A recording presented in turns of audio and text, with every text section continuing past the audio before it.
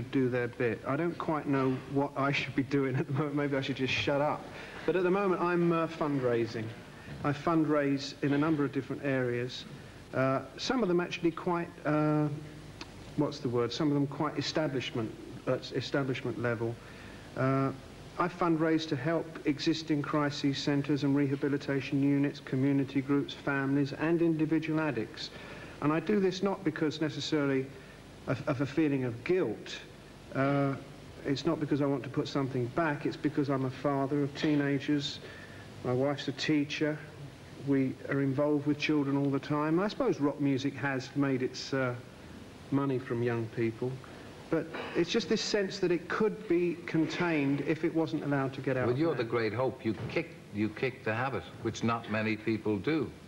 A lot of people do kick the habit. It's staying off that's difficult. It's easy to cold turkey or to detoxify. There's a lot of different methods to get yourself straight. You need support. You need something to occupy you. You need hope. You need real support.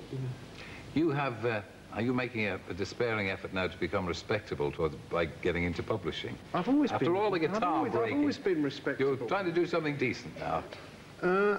Why the publishing?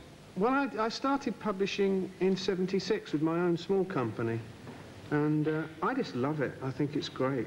Does it put you more in touch with people than you ever did when you were in rock? Yes, it does.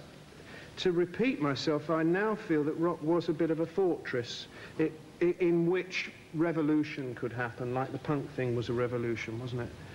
But what's interesting about publishing is that it has to have open doors to society and culture and things that are happening out in the world, and it has to be open.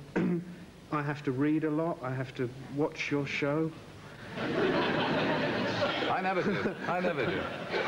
It's over by the time I get home, so I don't have to look at it.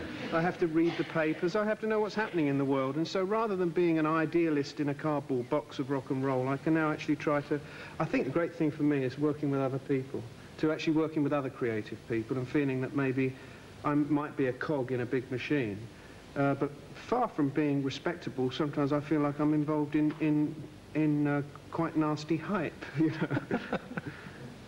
Anyway, it's a pleasure to see you. Thank you for coming to join us. Thanks for having me. Thank you, Pete. Townshend.